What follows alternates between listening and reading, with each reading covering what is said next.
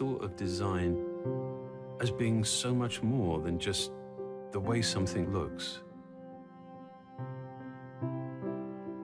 It's the whole thing, the way something actually works on so many different levels.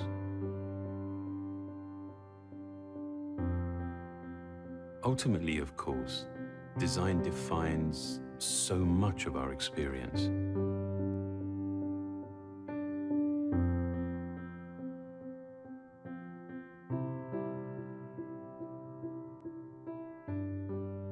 I think there is a profound and enduring beauty in simplicity, in clarity, in efficiency.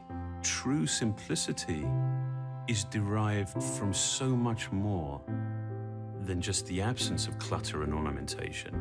It's about bringing order to complexity.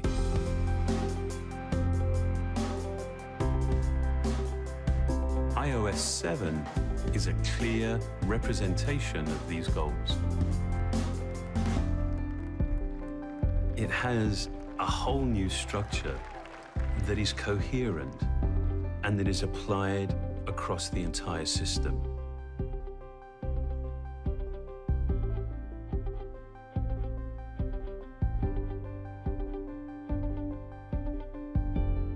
We've considered the tiniest details, like refining the typography, to much larger ones, like redesigning all the icons. And developing a grid system allowed us to achieve a much more harmonious relationship between individual elements. We've also incorporated a whole new palette of colors.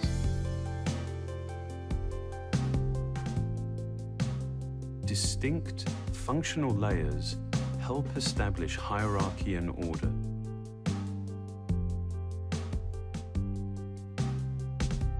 And the use of translucency gives you a sense of your context.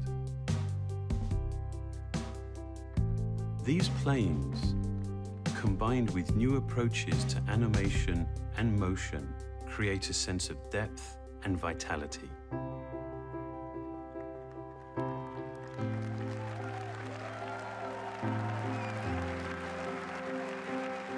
The iPhone, responding to your movements, drives the parallax to create a whole new experience of depth.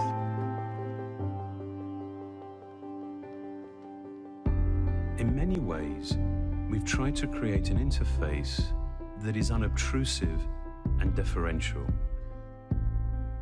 One where the design recedes, and in doing so, actually elevates your content. Even the simple act of changing your wallpaper has a very noticeable effect on the way your iPhone looks and feels across the entire system. While iOS 7 is completely new, it was important to us to make it instantly familiar.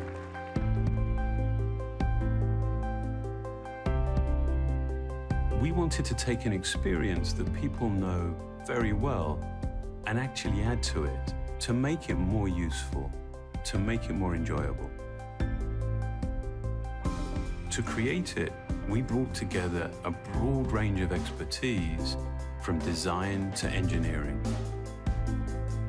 With what we've been able to achieve together, we see iOS 7 as defining an important new direction, and in many ways, a beginning.